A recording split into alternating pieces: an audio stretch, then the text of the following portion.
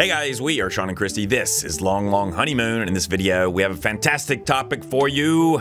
Great Sand Dunes National Park and Preserve. It's located in south central Colorado. It's not the largest national park. I believe it's around 160-ish square miles, but it's very unique and special.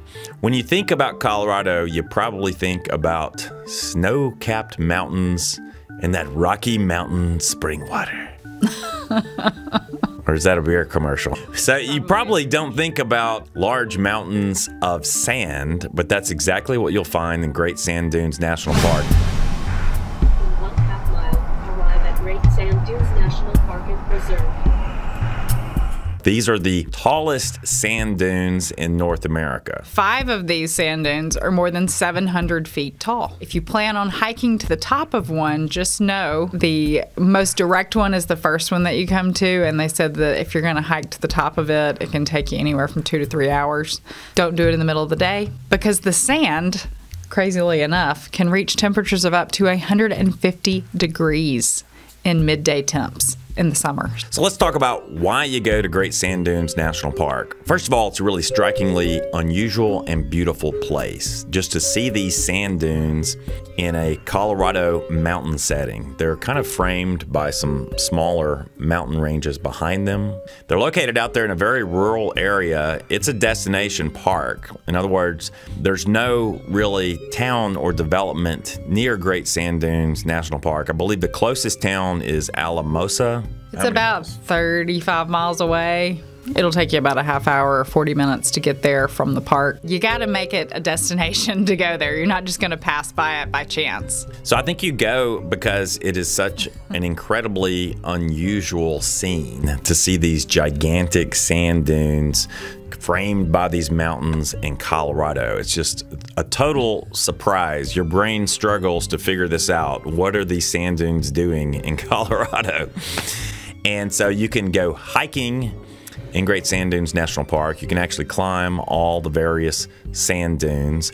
There is also a creek that occasionally runs through the park. Now the creek is really melted snow that in springtime runs through the park, and apparently it's a great place for kids to splash around and play in. The creek begins to dry up in late spring, and by summer it's pretty much gone. When it's down to like the last few inches, like late June, early July, and that water gets really warm, it becomes like a hotbed for mosquitoes. So you want to avoid visiting that portion of the park if you happen to be there during that time of year, because you'll just get eaten up by mosquitoes. If you're elsewhere in the park, it won't really be a big deal, but that time of year, I guess it's sort of the perfect conditions for mosquitoes with that shallow, warm water. But if you catch that creek at the right time of year, they call it Colorado's natural beach, apparently. Yeah. Because you have kind of a beach scene there amidst the sand dunes. But for most of you, you're going to be hiking out there onto the dunes and climbing the various dunes. A few things to know. It does get very hot out there on the sand. Yeah, in the middle of the day, like we said, it can reach temperatures of up to 150 degrees on the sand surface, even if it's only 80 degrees outside. So make sure you wear closed shoes. Like, you don't want to be in like sandals or flip-flops because your feet will be on fire. You also need to think about your pets. It is actually okay to bring your dogs out to Great Sand Dunes National Park as long as they're on a leash, but you need to be aware that sand can be very hot on your dog's feet too. Yeah, so again, don't hike in the middle of the day with your pet. You want to go early morning or late in the evening. Something else that you can do at Great Sand Dunes National Park, which is really interesting, is you can do sand sledding or sand snowboarding, or sandboarding, I guess is what you would call that. You can't rent those within the park, but right outside the park there is like a gas station place called the Oasis, and they rent them there. You can rent them in the town of Alamosa, like for the day or for a couple of days, and bring them out. Of course, you got to carry them up that sand dune to sled back down, but if you're up for it, it looked like it was a lot of fun. We saw a lot of people doing it. One more thing to remember is that you are at a high elevation. It doesn't feel like it because you're, surrounded by desert and you're looking up at mountains, but your elevation sort of goes from 8,200 feet to 13,600 if you're at the top of the mountains. So just make sure that you stay hydrated, drink a lot of water, bring a lot of water with you, and then also wear a lot of sunscreen because one, being on the sand dunes just sort of absorbs the sun, and two, you're at a higher elevation. So just keep that in mind. They also note that snowboards and those sorts of things will not slide on the sand. They have to be like special boards to slide on the sand. So I thought that was kind of interesting. That sounds like a lot of work to me. That's a lot of hiking. There's a lot of young teenagers that we saw doing it because they're the only people that thought, hey, I want to climb that 700-foot sand dune with a sled board in my hand. When you're in Great Sand Dunes National Park, there aren't very many services to speak of. There is a visitor center, with a basic gift shop, but there aren't really any restaurants. You're very limited in terms of any kind of food services. Yeah. So you want to pack cold drinks, you want to pack a sandwich, some snacks. There is a small little store at the campground, but I think it literally just has like firewood and ice and some s'mores. So don't expect to be able to really buy any food or that sort of thing once you're inside the park. Again, there is that gas station that has a restaurant right outside the park called the Oasis. But when we were there, it was during COVID, and I think the restaurant was completely shut down. And even if they have reopened, their hours are only 9 to 5, so you're kind of limited with that. So just don't expect to get anything in the park. From an RV camping standpoint, there is a campground inside the park. It's called Pinion Flats Campground. This campground just reopened today, and pretty much all of these campsites have been reserved, so campers will be arriving shortly. But check out this campsite, for example, site number 34. It's a pretty large site. I think we could probably fit our rig into this site. And note this makes a point when you go RV shopping about what size RV you buy. The bigger RVs are not going to fit into something like this, but if you have a smaller unit, you may be able to have this kind of camping experience. So check this out. Your view right from your picnic table is of the Great Sand Dunes. So it's really spectacular sight. Picnic table, fire pit, and that view. It's open early April till the end of October, and the sites are reservable on recreation.gov. They open up 6 months in advance, and you guessed it, you better reserve it 6 months in advance or you're probably not going to find a site. Note that these sites do have bear lockers. There's actually a lot of black bear activity in this area. A lot of these sites in here are pretty tight and are geared towards tent campers or very small RVs. But a few of these sites, a larger unit might be able to squeeze into. Here we have a sign for the local politicians. And this is no hookup camping. I mean, basically, you get a campsite and that's about it. They do have a dump station there at the national park, so you can fill your water tanks and empty your dirty water tanks before you go into your campsite or whatever. Yeah, and each loop in the campground, I think there are 2 loops, does have flush toilets and sinks. So if you want to use their facilities, you can, but there are no showers. If you're the type of RV traveler who must have your hookups, then there is a privately owned campground just outside the entrance of the park. I believe it's called the Oasis, and they have, I think, around 90 campsites. And they do have full hookup camping there. Yeah, and it's about $40 a night. For 2 people, they charge extra for each additional person, I think. But yeah, it's the closest full hookup campground to the park. Beyond that, the San Luis Lakes State Wildlife Area is right outside the park as well, and it has about 50 campsites. And they actually have electric hookup and a dump station, but they don't have fresh water. But the kicker for this campsite is that you have to have either a hunting license or a fishing license from the state of Colorado. For every person? For every person. So that's about $43 a person. So it becomes pretty expensive, for some camping. But the camping is free, I believe. The camping is free. So if you're staying more than 2 nights, it might be worth it. But again, no fresh water, but they do have a dump station and they do have electricity. So it's sort of a weird mix there.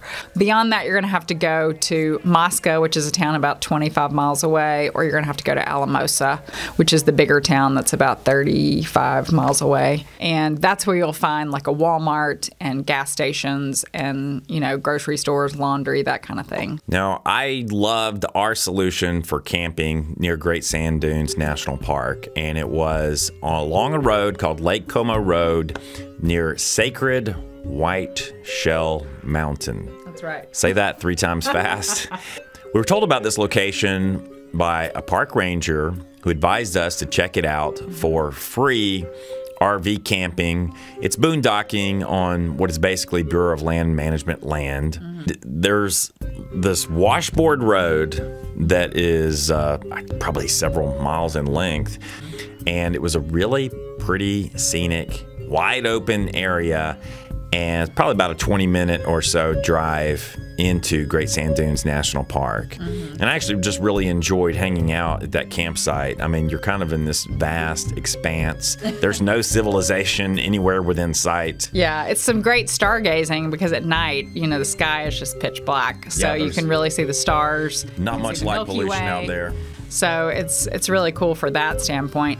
The thing to know about those roads, probably got about a 2-mile stretch where there are lots of pullouts along the side of the road for RVs and campers. Once that road starts up the incline, it's going to deteriorate pretty quickly, and it's going to become a road that will require a 4-wheel drive vehicle and higher clearance. So if you're in a motorhome or you're towing a camper that is a lower clearance, or you don't have 4-wheel drive, I would not advise going up the incline because there is more camping up there, but I think it's just more suited to people that are, you know, camping in 4-wheel drive vans or that have those sort of tents that go on the roof of their truck. You'll see a lot of people with Jeeps and Razors in the area. There's another campground called Zapata Falls Campground, which is between the BLM land and the entrance to the national park. It's a BLM like primitive campground that's $11 a night, and we've heard it's beautiful, but again, the road in and out is really rough. I think at certain times of the year 2-wheel drive vehicles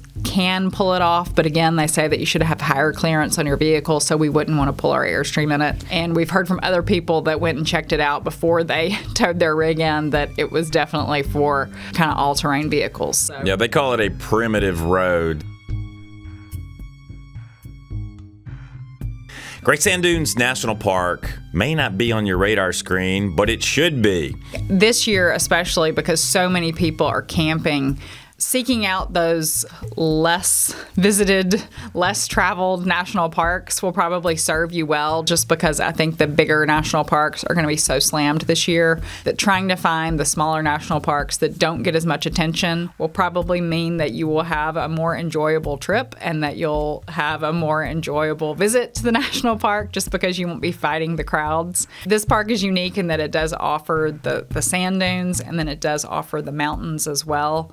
There's one road in particular, it's called the Medano Pass Primitive Road, and that is like a 12 or 15 mile road that goes over this pass and has actual primitive camping spots along that road. So if you're somebody that's a true like off-roader, 4-wheel drive camper, that would be a cool place to go. And it's worth pointing out that if you're a tent camper, I believe you can actually camp on the sand dunes with a permit. So that would be something to check out. I think it would be a really fascinating and memorable camping experience just to tent camp back in there on those dunes. It would be like when we camped in the Sahara Desert. Many years ago, Chrissy and I did actually camp in the Sahara Desert in Morocco with the Berber tribes.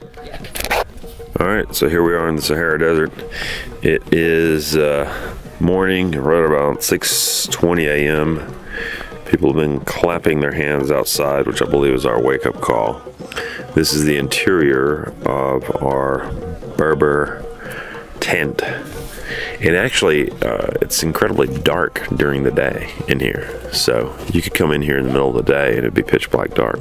And it was a really fascinating experience. We rode camels out into the desert, and we were surrounded by sand dunes. Yeah, as far as you could see, all you could see was sand. So this is the closest experience that I've seen in North America, at least that reminded us of that experience.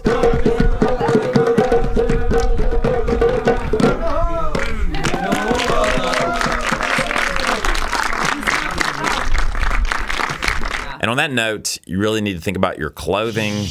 You know, you may want to wear long sleeves and long pants during certain times of year if wind is possible to avoid getting sand blasted. Yes, and I think bringing sunglasses or some sort of eye protection is really smart because once that wind starts whipping around, you can get blinded by the sand really easily. The other thing to be concerned about in this park is lightning strikes. I think midsummer is when they are most active. They say to avoid them, they recommend that you hike more in the morning hours. I guess maybe lightning doesn't strike in the morning as frequently.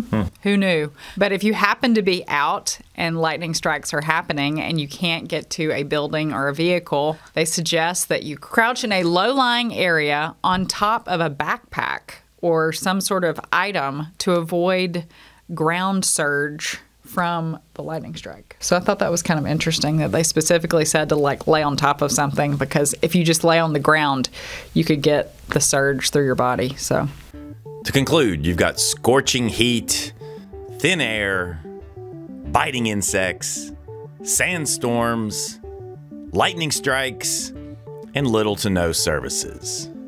You're gonna love this place. beeline it there, people. Come on.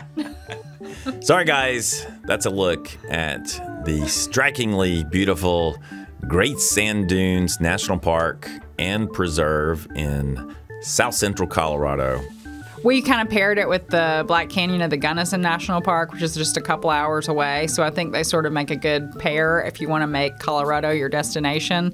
They're definitely both worth visiting. And there's some great little towns kind of, you know, smattered about throughout that whole part of Colorado that you can stop and visit. Something else that I think is really unique about this park that I wanted to mention, if you are mobility challenged and you can't walk out on the dunes, they offer free wheelchairs, dune wheelchairs that you can check out from the visitor center and have a camping companion push you out onto the dunes. So there are these chairs with these huge like inflatable wheels so that you can go out and experience the sand dunes with your family. And they have them in adult sizes and children's sizes, and it's free. So I thought that was pretty cool that they do offer that. That's awesome. Yeah. All right, as always, thank you for tuning in. This has been yet another episode of Long, Long Honeymoon, the longest running RV video show on the interwebs.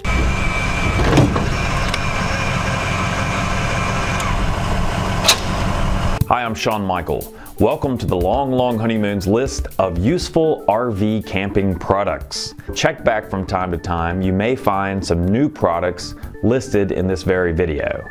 As you may know, we are now live streaming on Amazon Live. This is a new video service that is being developed by Amazon, and we're excited about it. It's kind of a place for us to talk about products that people ask us about without having to talk about it during videos. So we can sort of dedicate that space to talking about different products that we use while we're camping and traveling. And something really cool that we're going to be able to do on Amazon Live is product giveaways. Yes. And so this week, we're actually giving away 2 Jackery SG240 kits. This is the Explorer 240 lithium power station combined with the Solar Saga 60-watt solar panel. 2 lucky viewers of our live stream will receive a free SG240 kit. How you can find us, you go to amazon.com/shop/longlonghoneymoon. There is a follow button there. Click that follow button. You should get notified when we go live. The crowds are smaller, so if you enjoy attending our live streams on YouTube, I think you'll really enjoy the Amazon live streams. The content is very similar, the format is very similar, but there are fewer people there, so we'll be able to interact with everybody a lot more. It's a lot easier for us to see your comments just because there aren't, you know, thousands of people, and there's usually just a couple hundred. You can ask us anything. Of course, we'll be talking about different products throughout the live stream, but you can ask us questions about anything and we'll do our best to answer. Thanks, as always. If you enjoyed this video, give it a thumbs up, share it with your friends and family, and until next time, what do we say? Loloho.